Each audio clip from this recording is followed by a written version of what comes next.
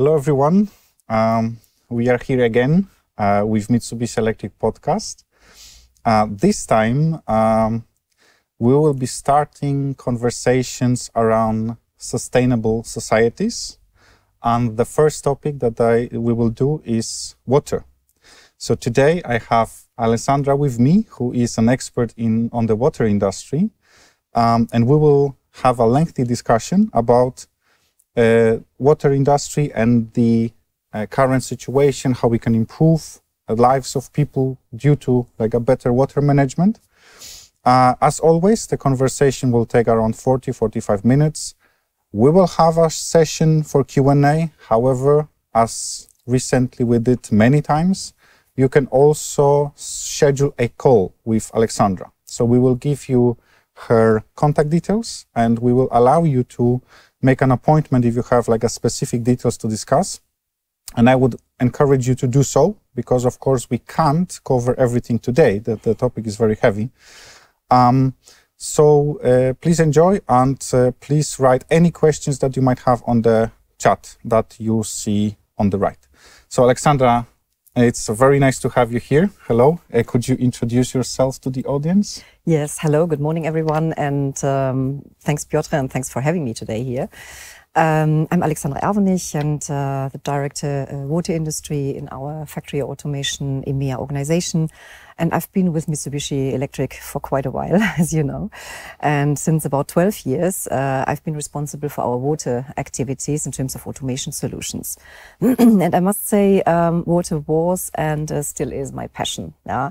I mean, what is more important than water? And water is the driver of nature, as Leonardo da Vinci already said more than 500 years ago. And not only of nature and life, which is already important enough, but water is also a vital resource of economic development, of agriculture, of industry, and the sustainability of communities. Mm. Yeah, and the sustainability topic is getting more and more importance for European countries, but also globally. Definitely. And there are a couple of areas where we can make society sustainable. Water being one of them, definitely. So could you tell me how water treatment plays a role in sustainability efforts? Yes. The water industry is not only from a business perspective a very interesting and growing market. It also goes perfectly with companies' sustainability initiatives. Like in our case, the respect for nature and protection of environment and of our precious resources are very important cornerstones of our company management strategy. And firmly anchored in our corporate policy, not only as a corporate mission, but also as a business model. Because acting sustainably and still deriving business and economic growth from it, it's not a contradiction. And our factory automation systems division is particularly supporting and co-innovating with industry and infrastructure customers and can really significantly help to improve and streamline not only manufacturing tasks, but also vitally important processes such as water treatment. And by the way, if you know Japan a little bit, and you know Japan very well because you lived there for quite a while, you probably know that it's a country that is relatively poor in raw materials. And therefore, historically, the aim has always been to use existing or expensively purchased resources as efficiently as possible. Yeah. And as a giant in the Japanese electronic industry, energy saving and overall efficiency in general are virtually part of our DNA and is on principle reflected in our products and solutions. And efficiency does not only make economic sense, but it also has less impact on the environment, right? Mm. Yeah, I mean, we always try to use this kind of Japanese experience because, as you said, they are put in a quite challenging position when it comes to resources and so on.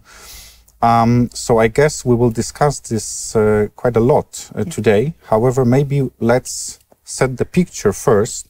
And maybe let's talk about the European perspective. So when it comes to European or EMEA market that we are both responsible for, yes, what is the current status of the water industry? Absolutely. I mean, we still tend to take unrestricted access to fresh water for granted, at least in regions like here in Europe, apart from the south maybe. We are not used to water scarcity. However, the picture is deceptive. Yeah? Climate change and urbanization in particular are putting enormous pressure on natural resources, predominantly water, plus socio-political and security issues. And water utilities across the globe face very similar challenges. I recently read a list of the top-ranked issues facing the water sector identified by the American Waterworks Association. And this is a list of top 20, in words, 20 challenges ranging from aging infrastructure, long-term drinking water availability, over regulatory compliance, cybersecurity issues, labor shortage, energy saving and cost recovery. Now that's quite a list, isn't it? And it's valid in all other regions of the world too. Yeah? And that means new and resilient solutions must be found. Yeah? For sure, not all challenges can be solved by technology or even artificial intelligence. But, and some problems are simply of an organizational or political nature. However, there is a great opportunity to respond to challenges in the water management by effective use of intelligent technologies. Yeah, I mean, one of the reasons I have this podcast is always to discuss specifically how technology can support us, because of course there are policies and there are initiatives that can be done. However, we see all the time how technology can completely reshape the way how we approach businesses. So that's very interesting, and maybe let's discuss what kind of future do you see when it comes to the industry. And usually we try to discuss the major trends and drivers that are defining this kind of changes, defining the future. So using your experience, could you give me your outlook on the trends and drivers shaping the industry? Yes. First of all, we have to state that the water industry is going through a phase of fundamental change. And this is primarily due to external factors, the effect of which water companies have to manage. Climate change, water scarcity, and conflicts over water are evident, and water becomes increasingly important also at a political level. Yeah, for example, since almost 1 year, we have in Germany we have a national water strategy for Germany in place. Or a couple of years ago, the UK have issued a 2050 UK water innovation strategy. We haven't had that in the past. That's very new. So why water is becoming so important? Not only because it is a vital resource and a basic prerequisite for all life on Earth, but also because we increasingly feel that this resource is no longer available to us in unlimited quantities. Yeah? And we see more and more conflicting interests between the supply of the people, of the population, and the water needs of the industry. And not only in arid zones like Africa, but also here in Central Europe. Yeah? And the problem is, without efficient public water management, there would be no residential areas, there would be no commercial areas, there would be no industry, no growth. And on the other hand, we do not only have water scarcity, but also heavy rainfall incidents, flooding, pollution of the water sources. And at the same time, we're facing also rising energy costs, the need for decarbonization, reduction of chemicals. We have aging infrastructures, aging workforces, and an overall labor shortage, like in many other sectors too. Operational and maintenance costs are an issue. Water treatment plants are under greater pressure than ever to ensure smooth operations and being cost efficient at the same time. Cybersecurity is a very important issue. And last but not least, water companies have to provide more and more information.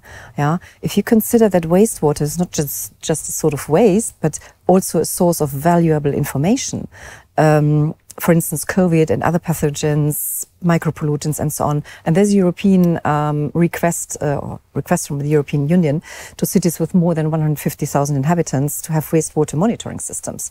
That means water companies have to provide and archive more and more information. And this is impossible to manage with traditional methods and techniques.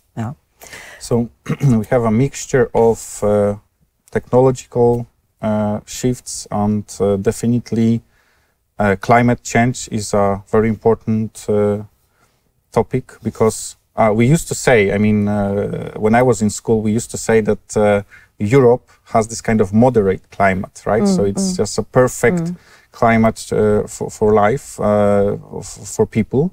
However, it is not so moderate anymore, right? No. Like you said, we see this kind of floods more and more often. Even like in Germany, this happens. It didn't used to happen, right? Not really. So definitely there is a lot of things going on. And of course, this is a technological podcast. So we are talking about how technology can improve on this situation.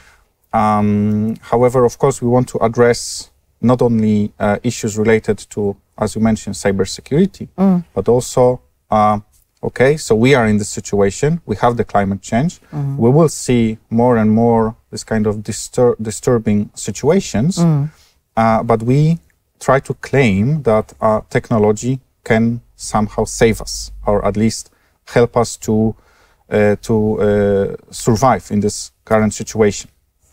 And when we are talking about the manufacturing industry, so the standard discrete manufacturing industry, usually the answer that we are giving is revolving around digitalization in general. Yes. So somehow making the use of data, and either through data analytics or even through better data visibility. So maybe we can discuss this point. So how can water utilities benefit from technologies around digitalization? I think that you might have some experience already. I know that you're working with big water utilities, and usually what you guys are doing there is implementing digitalization. So maybe let's start how digitalization can help, and we will move from there. As I said, we need to think of water management in a more integrative way, and we need future-proof strategies, and water management needs to become smarter and needs digital transformation too. And water is becoming a data-driven sector, industry as well.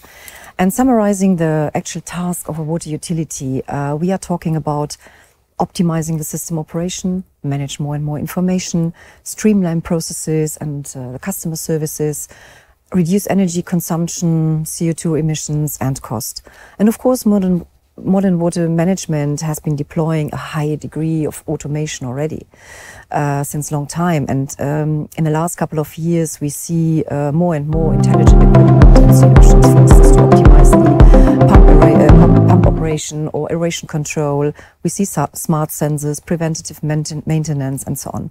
Nevertheless, in view of the manifold challenges the water sector is facing nowadays, we need to now to move to the next level to make water management future-proof.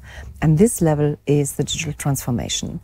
And digitalization is about being able to harness data and to make data-driven decisions to improve processes.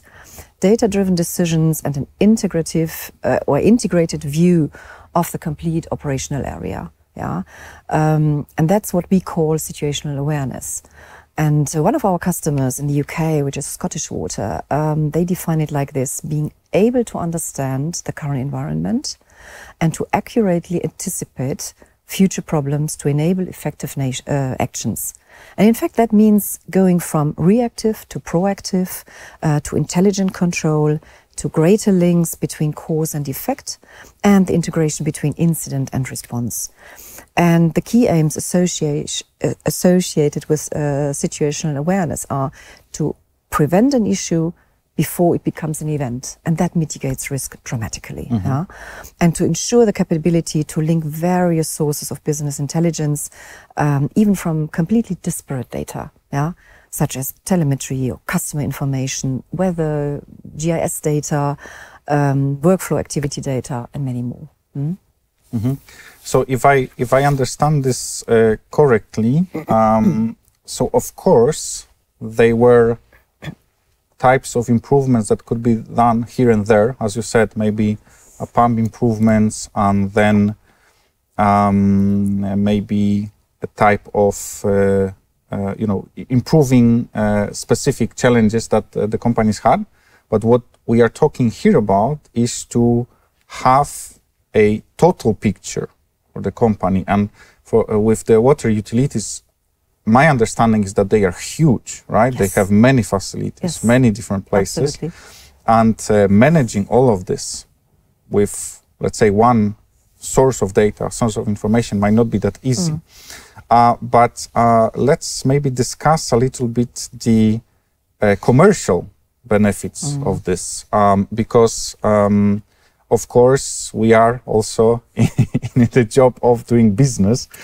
So maybe you could give us again your experience with Scottish Water and other companies. What are the commercial benefits of implementing digitalization? Yeah, absolutely. I mean, there are not only business benefits for us, but also, of course, for the utilities. And first of all, I would like to mention the regulatory the benefits on regulatory performance, because this helps the utility, for instance, to reduce penalties or fines. Yeah, and the commercial benefits are that they can.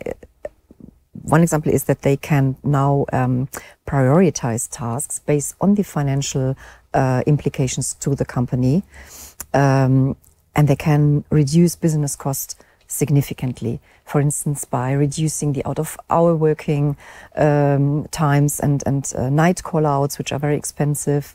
They can filter alarms according to priorities and concentrate on the really important ones first. Yeah, that means you have an overall optimization of planned work, and this also drives labor efficiencies. Yeah, it gives more efficient use of existing personnel and a knowledge transfer, which is so important also to compensate the skilled labor shortage. And they can anticipate and preventatively respond, for instance, to weather conditions. Different sites and business units can be managed effectively. What you just mentioned. Yeah. There is a big potential to identify energy reduction, and by having clear management dashboards on quality issues, KPIs, trends, and so on, the overall operational area can be managed much more efficiently.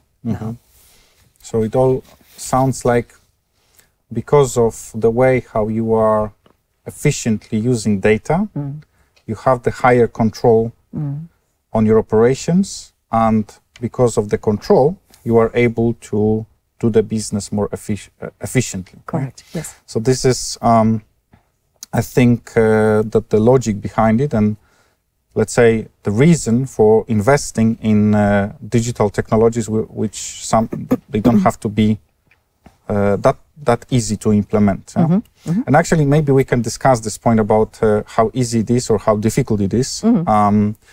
Again, using a little bit of your experience, maybe we could discuss kind of like a successful roadmap for the digitalization project. Of course, focusing on water.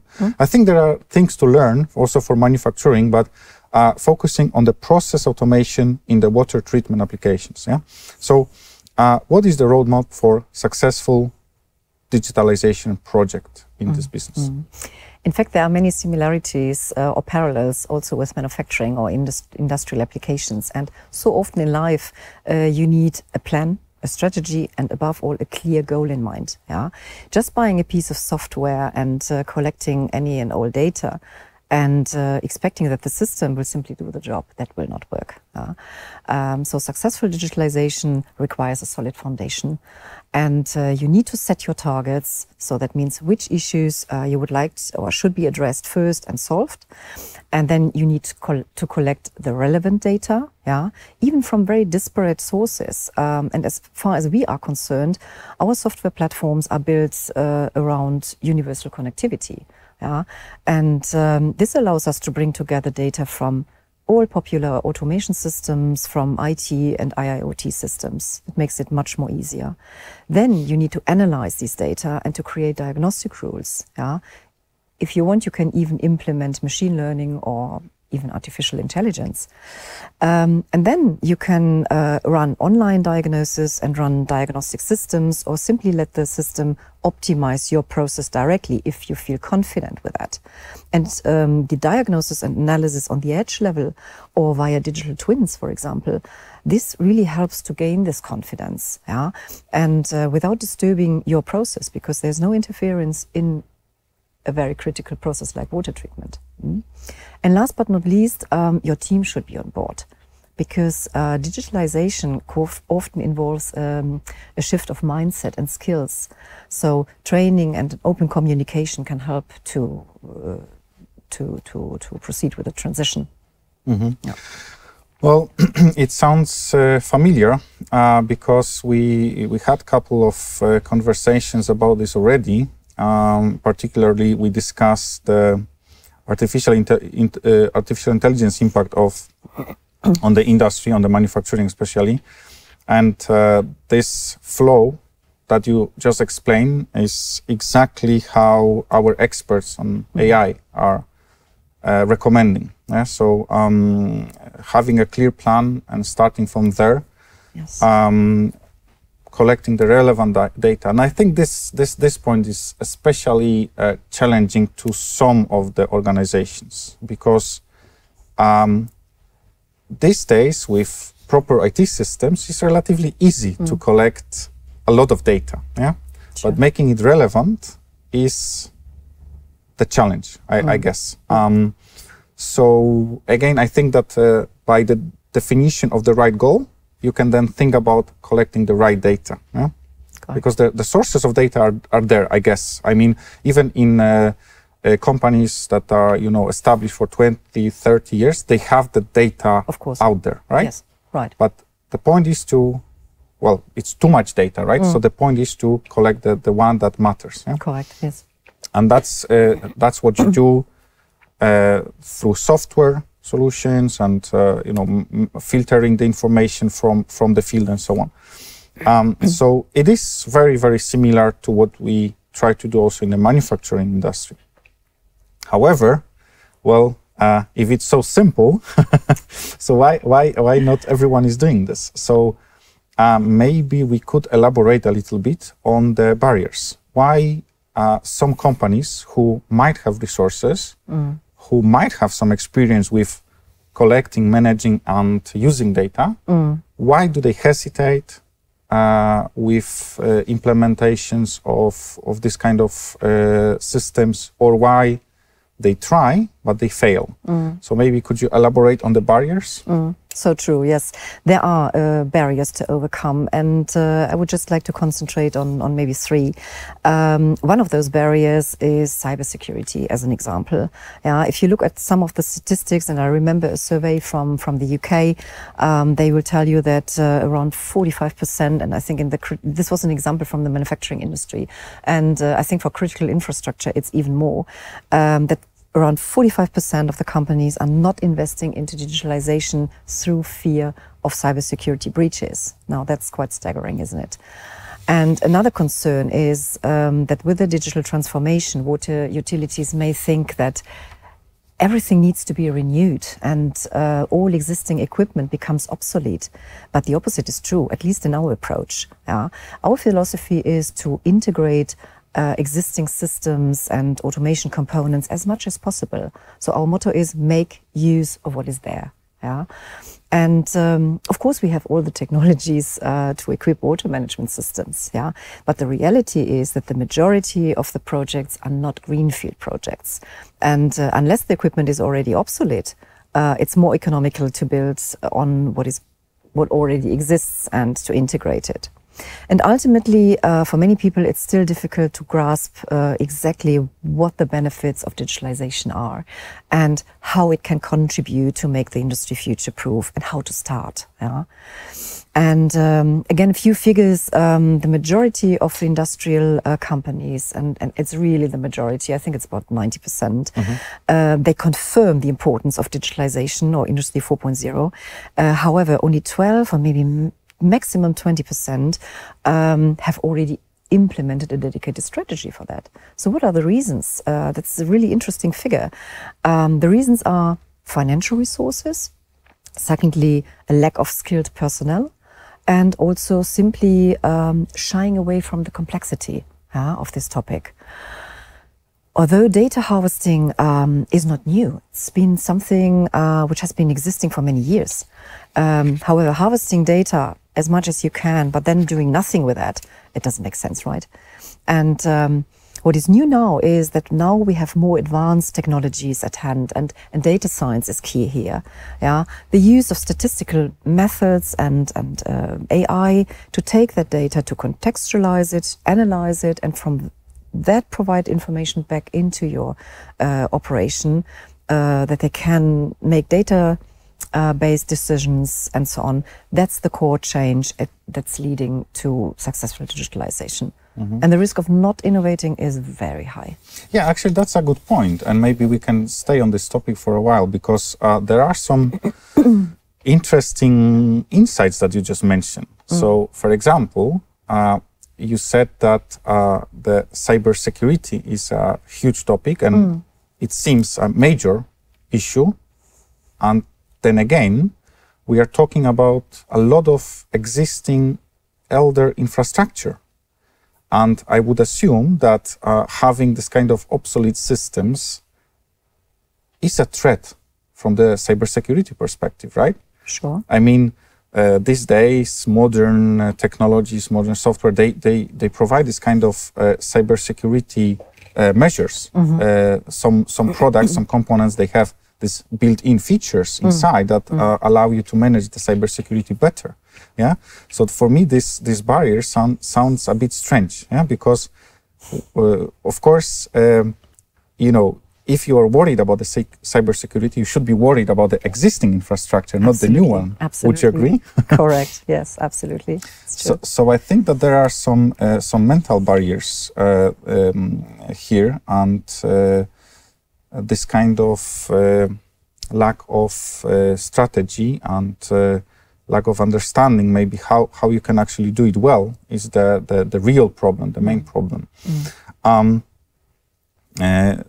Yeah, because for sure the newer the equipment, the better is the and the easier it is to manage cybersecurity problems. But okay, I think that there are things to explore here, because if you mentioned a very important point, that you don't have to replace everything at once, right? So implementing digitalization and modern systems doesn't mean that you have to change all the infrastructure, data, let's say data infrastructure, if I don't have a better word for it. You don't have to do it. You can start small. So maybe that is something that we should discuss in detail, particularly about the framework that you would use to start small with the digitalization project and expand from it. So using experience with the customers that we work with, how does this framework look like? Yes. Our philosophy is that we try to help the utilities to make it as easy as possible. And one of the advantages of a company like ours is the fact that we are very familiar with both levels. As a worldwide manufacturer with many, many own factories, I think we have more than 200, we do know perfectly the plant and OT level. Yeah, that's where we actually bring our automation platform technologies to perfection. And this is a platform that forms the basis of any process, whether it's a manufacturing task or a process like water treatment. And that's also the level where you typically harvest data from. Yeah? But we also know very well the enterprise level and what to do with that data. Yeah? And that's how we created our own digital transformation and even our own proprietary AI. Yeah? And yes, I mentioned already some of our approaches like universal connectivity or the integration of existing equipment. However, in my opinion, the most valuable contribution that we can support our customers with on their digital journey is again related somehow to our Japanese background.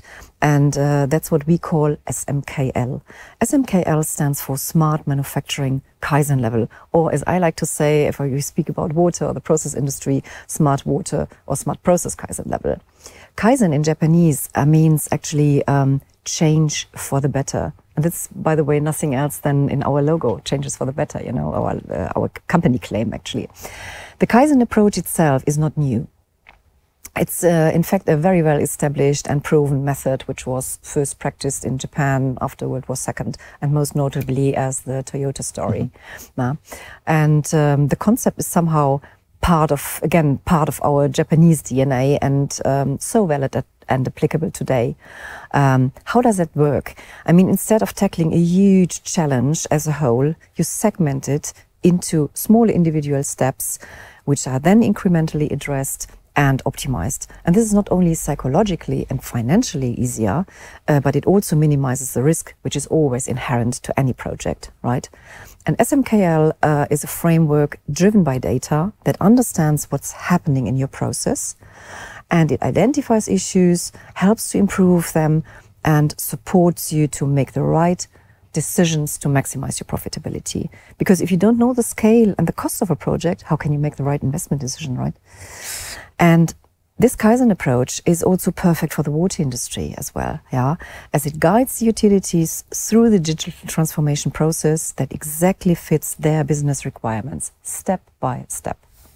Actually, maybe we can discuss this a little further because I have a feeling that SMKL has a bit complicated name. It's a, let's say, a translation from Japanese. So Smart Manufacturing Kaizen Level is a long name, I'd say. But essentially what it is a framework where, first of all, you identify where you are. Correct. So how mature your organization is in terms of using data. Yes. How mature your organization is when it comes to the management of let's say, processes. And this allows you to identify the best strategies to move forward. Because if you are a company that still doesn't use the right data, then it's a different strategy you will implement than someone who already has the full visibility, for example, of the supply chain. Yeah. So I think that one of the main issues that we face is that there are different strategies that you can use, but first you need to identify which strategy is the best for you, right? So true. So yes. to be able to do so, SMKL allows you to identify your position, so to say. And it doesn't mean that there is something wrong with your company that you are just starting, right? Correct. It's just by identifying and, facing the truth, you can identify where you are and then you can move more efficiently instead of just implementing something because there is something to implement, right? Right, exactly. And I like the example of AI because it's a lot of buzzwords around AI these days. But AI is not the best solution for companies that don't have the data collected properly yet. Yeah, Correct. Because to use AI efficiently, you need to have proper data first, right? So this is very typical example, and I think that the SMKL is in my opinion, the best framework to start with because it's very simple to implement. Right. You just answer a couple of questions and then you know at least where you stand. So true, yes. Yeah. So that's, we already know that for successful digitalization project, we need a framework, and the framework is SMKL in essence. So maybe let's discuss an example, a customer story, if we could. And you mentioned Scottish Water a couple of times, so maybe you could tell us how this looked like at their sites. Yes. Yeah, this is a company that has made this journey with us and still continues. And this is Scotland's publicly owned water supplier, Scottish Water. They started this journey already about, I think, 10 years ago, maybe even longer, when they were looking for a solution providing an integrated view of asset performance, of the customer contacts, work activity, and this across their entire network with many, many different automation systems deployed and many different data sources. Yeah, and at that time they had three aims. First of all, they wanted to improve the speed to identify business risks, especially those impacting on customers. Secondly, they wanted to create business intelligence and link data sources from their telemetry, SCADA, customer calls, GIS or weather data or workflow systems. And last but not least, they wanted to build a future-proof system that could be developed further. And what is the solution? The solution is a system providing real-time, and this is important, real-time asset management dashboards, clear business rules and advanced alarm logic, again, in real time, yeah, because many other systems do it a couple of hours or days later, but this is really real time. An open integration by utilizing the existing systems, which I already mentioned before. And it is a very IoT-friendly system. That means Scottish Water, they have a solution that can be developed further, even in-house later. Mm-hmm. Yeah? And the benefits the customer has is exactly what they wanted to have, improved speed of identifying business risks, improved response times. They can, for instance, now position or geographically position engineers into specific flooding hotspots if in case of these incidents, based on live telemetry data, alarms and weather predictions. So that means they are able to proactively respond to scenarios. Yeah? And they have a complete real-time overview of their entire operations. So every data source is available in the control room within a couple of clicks and without needing the need to be an IT or data scientist, science expert. Yeah? And they have definitely a future-proof system they can rely on. And this overarching situational awareness concept, utilizing existing systems, not replacing them, turning disparate data into meaningful information, all this has allowed Scottish Water not only to respond more quickly and more effectively to the needs of their customers, but it's given them also the ability to proactively respond to scenarios where their assets or customers may have been affected in a very negative way. And the financial savings, they are dramatic. I mean, over the couple of years they use the system, they realize the saving, really multi-million saving, and I'm talking about several million British pounds. Yeah, that's a real interesting figure. At the end, it's an evolutionary process, and there are upcoming plans to integrate more systems and to add further intelligence to the system. And this is exactly the advantage of solutions which are modular and scalable and can grow with the client. Mm-hmm. As when it comes to Scottish Water, is the journey finished now? No, not at all. They, as I said, they continue, and they develop the system further, adding more intelligence, more systems. The more systems you implement, the better your knowledge of your operation is, and the more information the better you know what is going on in your area. Yeah, and Scottish Water, they when they started, they had to unify 4 different areas: the north, the south, the west, and the east. And these were totally different companies, we can say, with totally different equipments. And that was a hard time to integrate everything and really to control everything and to have one view from one control room. And that's what they realized. And I think this is important because I think that the data unifies us a little bit. So you might have different equipments and different company cultures and so on. True. But at the end, if you make the data available, you can understand it. Okay, Alexandra, that was very interesting. I enjoyed this conversation a lot, especially because this is about process automation, which is a little bit different from manufacturing, but in the same time, not that different. No, so true. Thank you very much. Thank you. In a couple of summary words and maybe giving you an outlook to the future seminars. We are now trying to cover this kind of topics around sustainability. We started with water because, as Alexandra mentioned, well, there is no life without water. The next seminar next month is going to be about the energy, electrical and not only, and how to save it, especially in days like today, which are, let's say, not the easiest in the last couple of decades. So I hope you enjoyed this conversation. As I said, there is much more to come. And we will answer a couple of questions now. Again, I will repeat, you can always reach out to Alexandra. We will give you her email address. Maybe we can show it on the screen now. And then if you have any very detailed questions that probably we can't answer in 20 minutes that we have left, then please reach out to her. She promised she will spare some time to answer. Sure. So yeah, you see the email of Alexandra. And at any case, let us know in case of any more detailed questions, and maybe we can also share some of these customer experiences with you as much as we can. Okay.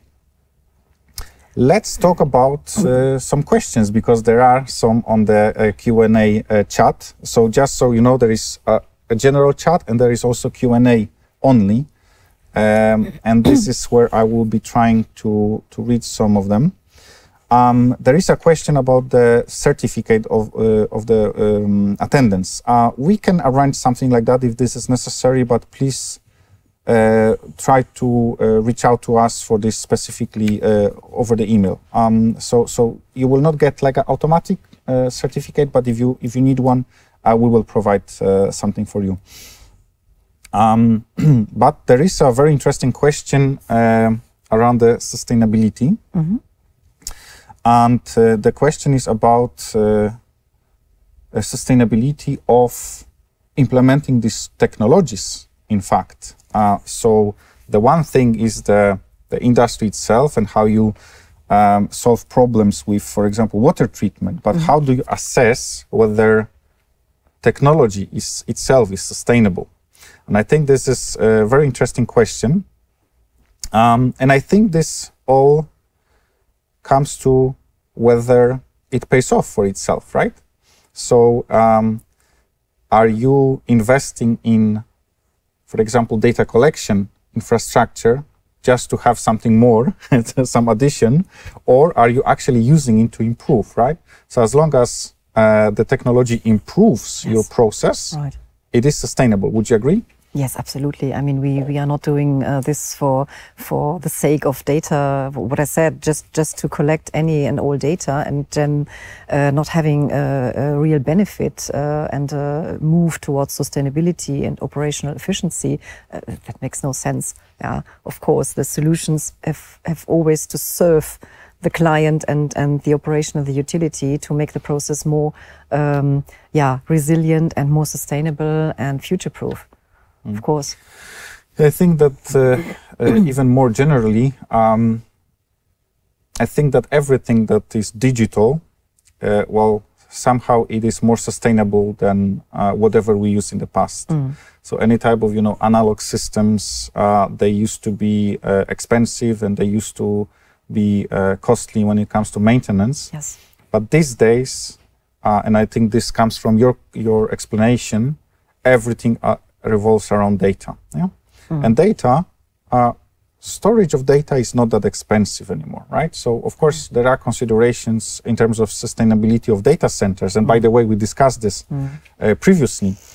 But generally speaking, having the data and acting on it definitely improves sustainability efforts in most organizations that we know, I guess. Yeah, and it also improves very much the operational efficiency. And to operate mechanical systems, you need a very skilled personnel. which normally the water utilities always had in the past. But this is a generation which is going to retire now, and you do not have these skilled workers. Okay, of course you have it, but not as much or as many as you need. So these digital systems, they help to, first of all, to transfer the knowledge from the experienced generation to new guys, and also to make sure that the process is always on the same level and has always the same quality. And this is so helpful. I mean, yeah. Agreed. Okay. The next question, also very interesting, is about the COVID pandemic. So COVID was a major disturbance for many economies. So how did COVID affected the roadmap for digitalization of the water sector? Very interesting question. Absolutely, yes, it is. Well, of course, COVID has also prevented water utilities to implement new projects and so on, simply because many of the utilities were simply closed for security reasons. Nevertheless, the pandemic has, on the contrary, really gave a booster to digitalization, because we saw that if people are not available enough, and the utilities cannot you cannot enter into the plants and so on. It's so helpful to have a system which still continues to work. And as I also mentioned, there are also opportunities to use to identify the water quality, for instance, or to get information from the water or wastewater about the situation of pathogens. It's not only COVID, but also other microbes or micropollutants and so on. So digitalization gives really a good support to identify those things, and I think it has really given a booster. Yeah, I remember especially when it came to pandemic, there was this issue of having healthy personnel on site. Exactly. So I know about situations where like people were actually sleeping and living inside of the utility isolated, yes, right. So that they could manage this critical infrastructure like energy, water, and so on. Yeah. And I think that this also basically affects this remote type of access to facilities, so that you don't necessarily need to be there to be able to commission new machines, for example, or to understand the error problems and maybe solve it remotely. So this was another trend that we have seen that was caused by the pandemic. So this kind of remote access to your utilities, machines, and so on. Yeah. Okay. There are more and more questions coming. I lost the track. But it's a good sign. Yes. So the question is, the next one is, how do you digitalize water? And I think our point is here that we want to digitalize the processes around water treatment. Yeah, exactly. Correct. Yeah. Water will always be somehow liquid. And yes. Yeah. True. There's a question considering Mitsubishi Electric, I assume, dedicated team for water sector. So I guess the question is, how many people do we have? Or I'm not sure if the question is not very precise, but yeah, I don't know from where it comes, but no, we have colleagues all over the EMEA region who are supporting the water industry, and I'm just supporting the activities from our headquarters with our team, and but again, we have many colleagues all over the EMEA region, our regional sales teams who work together with us, and we have many water projects all over the EMEA region. And for sure, like water treatment plants usually require to have this kind of dedicated support, right? So, absolutely, yes. And depends on the project. I mean, we are able to support the utilities from a single component up to a complete project. Yeah, we also have our own project house who are, for instance, responsible for our DCS system, which is a complex project, or for complete electrical parts of water, wastewater, or desalination plants. So, yes. Yeah. The next question is around cybersecurity. It's a general question whether we could, let's say, briefly discuss cybersecurity in the water sector. And honestly, I am getting this question very, very often when it comes to, like, when we do the podcast, there is a lot of questions like how to manage this. And I promise that we will have a dedicated session on the cybersecurity. It takes me to some time because I have a queue of speakers, let's say. But I want to do a dedicated session about cybersecurity. But I guess the main point is there are not that many things that are where cybersecurity is so important as water utilities, right? Because we are talking here about the critical infrastructure, which is so important for every country, that cybersecurity is, as you probably you mentioned, it's yes, the number absolutely. one priority. Yeah? Yeah, absolutely. I mean, for critical infrastructure such as water or energy plants, there are even more strict regulations, and you even look.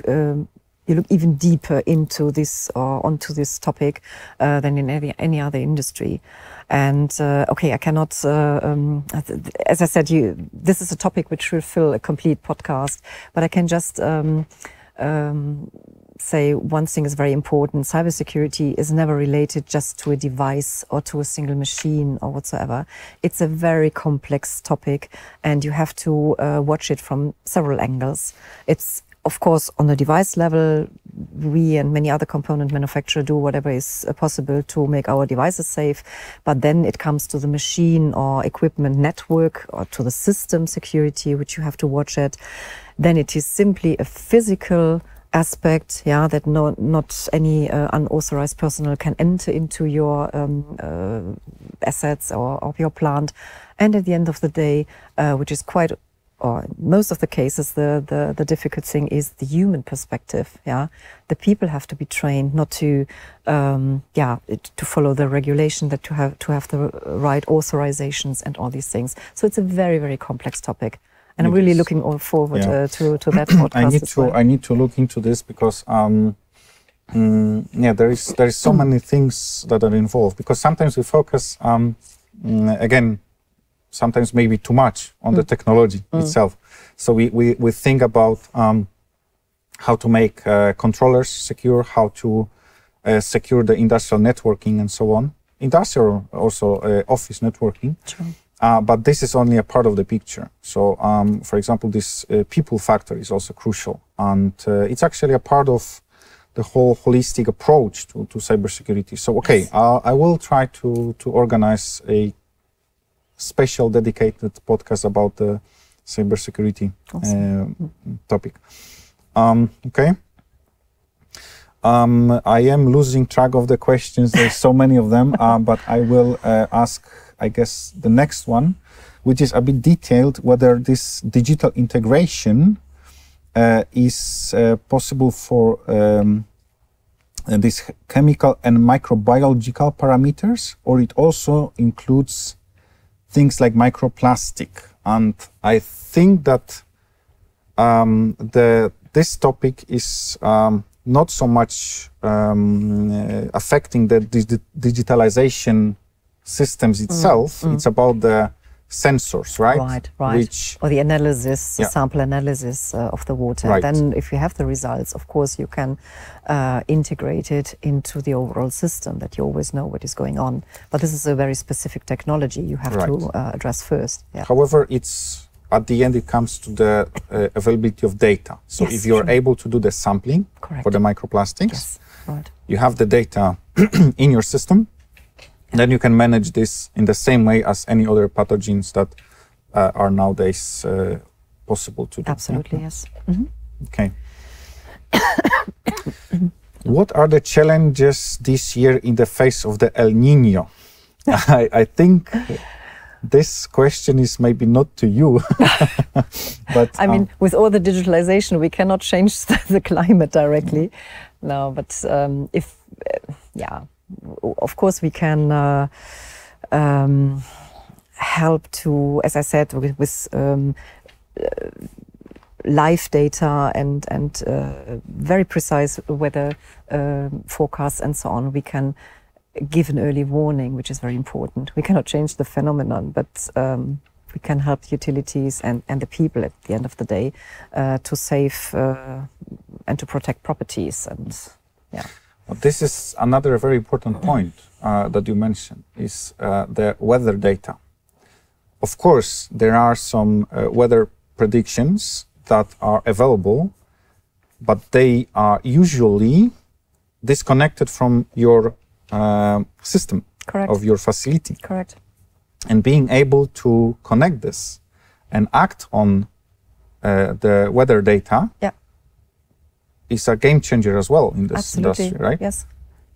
I mean, if you remember the horrible floods we had in Germany 3 years ago, in summer 21, each ministry or utilities, you have a proper weather data. Each airport has a very, very sophisticated weather system.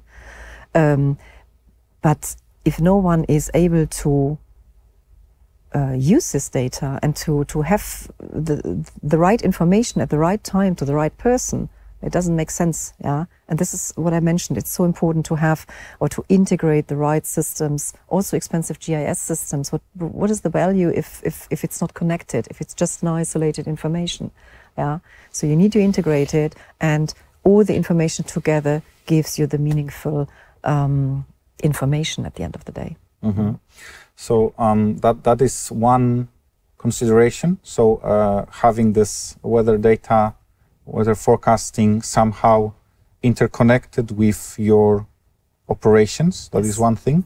But there is actually another point which where we can use the Japanese experience. So they have these early warning systems around tsunami waves. Yeah. And as far as I know, there is this AI that we have. MySART is also used in this kind of early warning system. So they are analyzing a lot of parameters to very early understand whether the tsunami is coming or not. Correct. Yes. And this is like a matter of life. Yeah. So if this couple of seconds that you have changes a lot, and I think this is something that probably could be replicated in other regions as well. Sure. Yeah. Very good. We still have a little bit of time. Are there any process improvements that contribute to the improvement of water quality? I think, again, very detailed question because, well, probably there is many. Yes.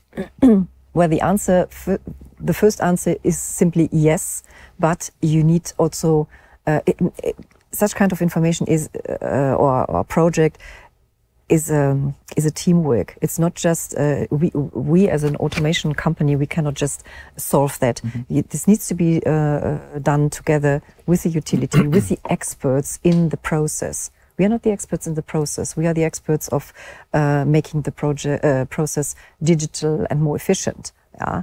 And this is a teamwork, and you have to look deeply into the specific task and then see how this can be optimized. At the end, I think, again, it's about analyzing the data. Absolutely, yes, right. Yeah. If you have the right data, then you can find ways to improve everything. Correct. But okay, that's a very detailed topic because at the end it's to understand which parameters, how do they affect each other. It's a complex topic, but of course there are ways to do so. Sure. As long as you have the information in your system. Yes. Okay, maybe one more if we have time. Oh, that is very detailed question, Alex. I don't know what are the MBR membranes. Sorry. Yeah, but this is yes, but it's not our business really. Not our this business, is the membrane reactors. Yes. So what we try to do here is to automate the processes, and here I guess this is something for real experts in the water treatment. So this is not something we do. Yeah. Mm-hmm. Okay, I think that we need to end our amazing conversation. I don't think I've ever had so many questions, so I guess water is important, as you said. Absolutely, yes, and it has gone so quickly. I mean, it's very interesting. So if you still have some unanswered questions, please contact Alex directly, and of course we will try to help you out with any doubt you might have.